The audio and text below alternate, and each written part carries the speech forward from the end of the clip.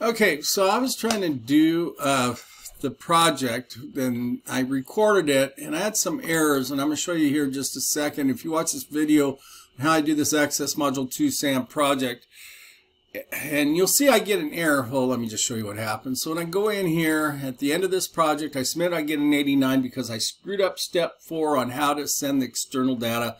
I want to re-show you, but what happened was when I come back in here and try to do the end of project again, it gives me this error that I didn't submit it right. Do not freak out. I got a hold of Cengage, and it is only instructors this is doing this to. It's not students. If you ever do have a problem with Cengage, this is the number. Tech support Cengage 800-354-9706. If you will call them, they will help you if you have a problem like this. As long as it isn't, like something I screwed up on my end, but if that would ever happen, you just call tech support. They are wonderful.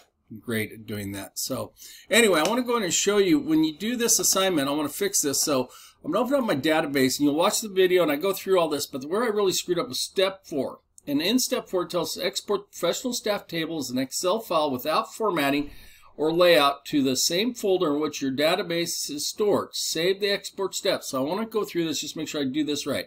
So first thing, you want to make sure you have professional staff highlight here.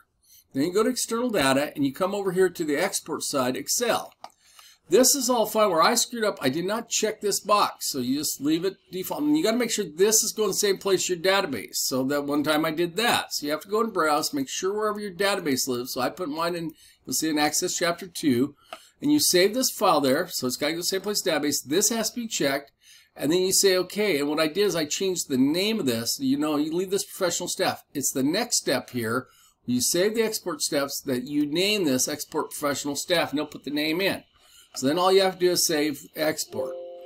And it's going to tell me a different name because I already have this in there, but it would normally go in there. Here, I'll show you. Don't do this on yours, but I'm going to put a 1 just show when you save. You see that's exactly what should happen to yours. It should disappear and everything, and now you can submit this database for a grade.